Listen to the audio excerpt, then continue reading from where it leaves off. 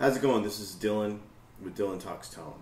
And before we get started this morning, please do me a favor and reach down there. There should be a little red button where you can subscribe to our channel. We have tons of cool stuff about guitar tone and how-tos.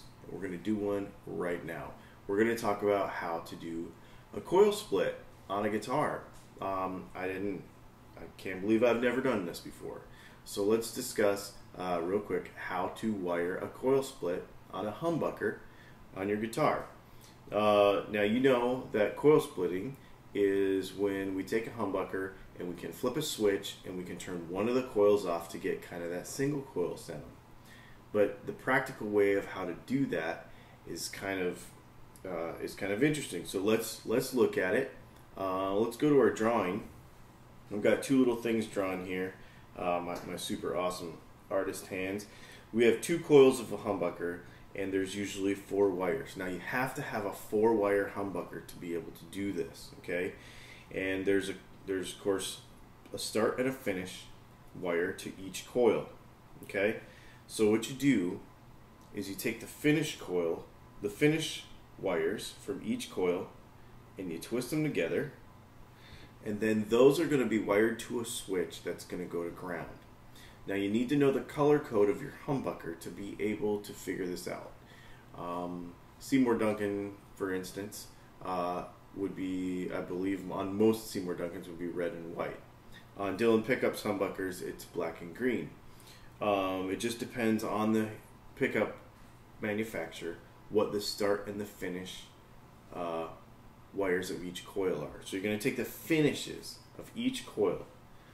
You're going to twist it together and you're going to wire that to ground. When that gets wired to ground, the signal goes straight through that one coil that comes after that instead of the whole humbucker, and there you are, you have a coil split humbucker. So how do we do it? You see these 6 squares that we have on the left side? That kind of represents your normal dual pull, dual throw switch that you see on most push-pull or push-push style switches that you're going to use to do this. Also some little toggle switches. Most of those are like this. So it's called a dual pull, and it kind of looks like dual pull, dual throw. That the DPDT switch will be that. Okay, so here's how this switch works. It looks kind of confusing, but it's not that big a deal. It's actually 2 switches. So the left side and the right side do exactly the same thing, so that in other applications you can do multiple things at once. Right now we don't need that. So let's just use one side or the other, okay? The outside lugs, so let's call it lugs 1 and 3, do wherever the switch is. Lug number 2 is kind of like where your input is going to be for this application. So let's take our twisted together lugs and we'll put them on twisted together finish wires, we'll put them on lug 2, okay? And then what we'll do on a push-pull is we will ground lug 3.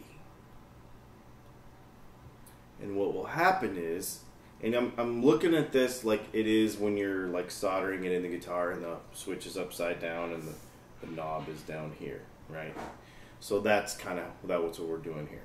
So solder the finish wires of both coils to the middle one, and then ground the bottom one. And what that'll do is when you pull up on the switch, I'm actually showing it kind of upside down because when you're soldering it on the bench, that's the way it's going to look, right? When you pull up on the switch, then it'll be grounded and you will split your coil. And that's that. It's not that hard.